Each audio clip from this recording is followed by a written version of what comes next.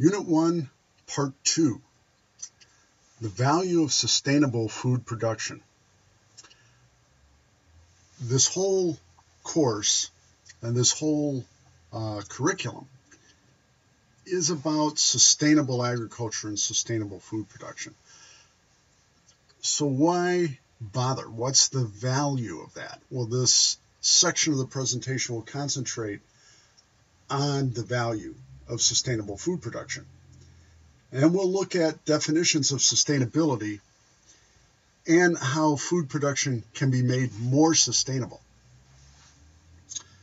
So what is it? What is sustainability? Well, according to the EPA, everything that we need for our survival and well-being depends either directly or indirectly on our natural environment. Sustainability creates and maintains the conditions under which humans and nature can exist in productive harmony that permit fulfilling of social, economic, and other requirements of present and future generations. So essentially, sustainability means using resources that can be replenished in a way that promotes the health of the environment while meeting the needs of people.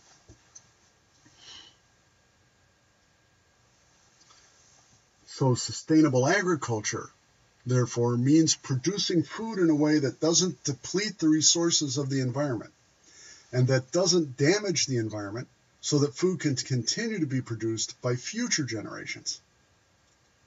Sustainable agriculture doesn't necessarily mean small-scale production. It doesn't mean lower yields. It simply means taking better care of the environment and consequently ourselves so that we can continue to do this throughout the future.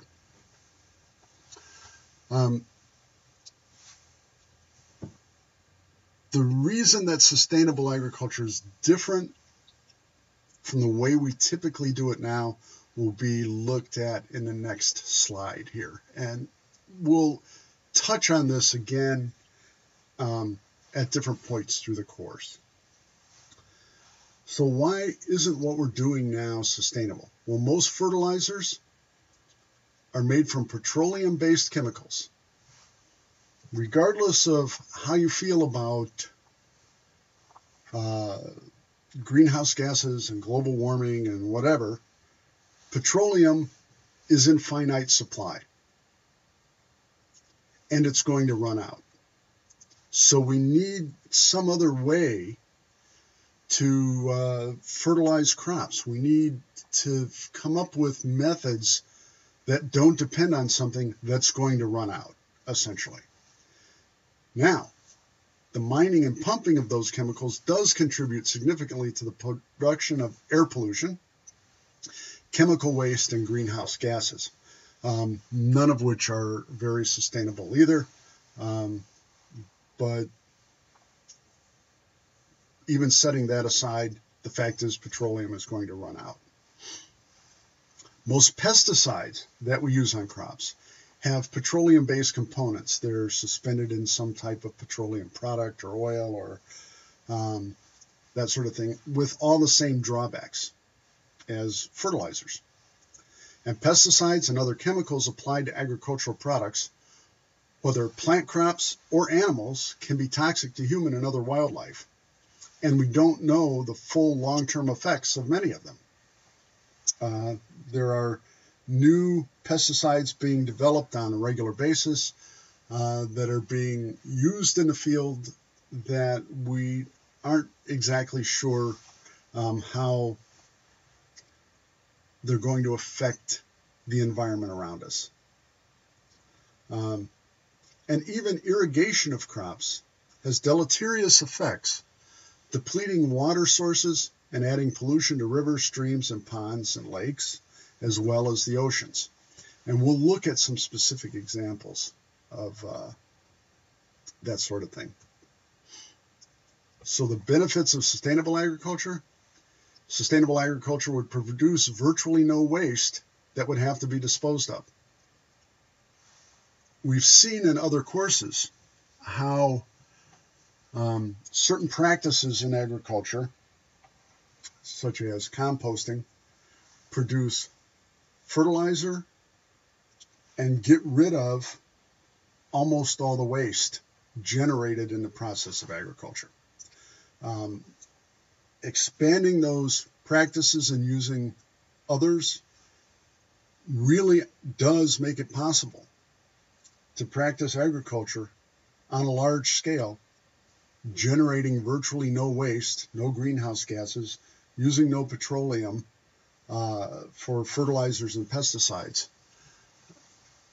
So again, regardless of your feelings about global warming or other aspects of what we're talking about here, having no pollution generated and no waste from agriculture would be a huge step forward. It wouldn't rely on petroleum-based products for fertilizers and pesticides and things like that.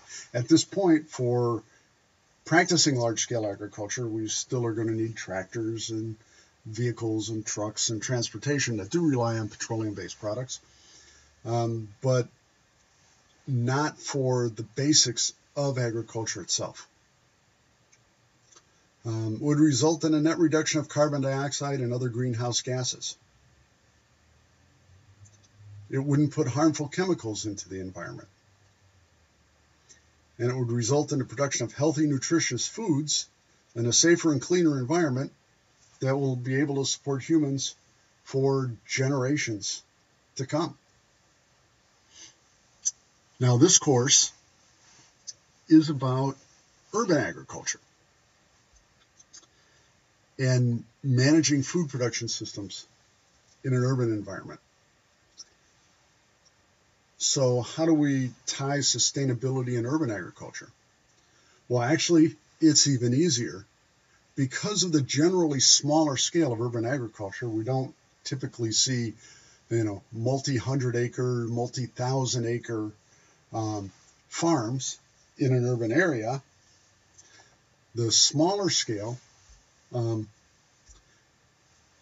tends to make those farms more sustainable, and in the short run, more amenable to sustainable practice than larger corporate farms. So in urban agriculture, it's actually easier in many cases to step into sustainability as opposed to doing it on some large-scale farms. Can also create an almost completely closed-loop system, and that's much easier to imagine and to put into practice when starting on a small scale. But the ideas and the methods generated by those systems can be scaled up to meet the needs of larger operations, and already has in many, many cases. There are many very large, sustainable farms in the country and around the world using practices developed primarily the closed-loop system.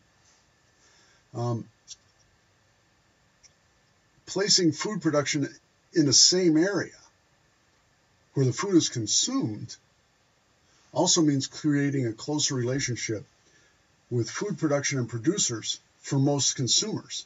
Most of us now have no idea where our food comes from. Many of us have never met a farmer. So having that closer relationship sort of makes things more obvious to the consumer in terms of the benefits of sustainable production. And finally, a few more thoughts on sustainability. This unit's about urban agriculture and managing urban agricultural systems. And in the definition of this class, it isn't necessarily about sustainable practices. However, those two things, urban agriculture and sustainable practices, fit together well because of the scale of most urban agricultural operations. And they can serve as a test bed for generating practices that can be applied to larger operations. Therefore, many of the practices and operations we'll discuss in this unit will tie into sustainable practices in some way. And the world of agriculture is so dependent on artificial fertilizers and chemical pesticides that change to sustainable methods isn't going to happen overnight. And it can't happen overnight. You couldn't simply say one day, tomorrow we're not using any artificial fertilizers or pesticides, and expect to meet the food needs of the world.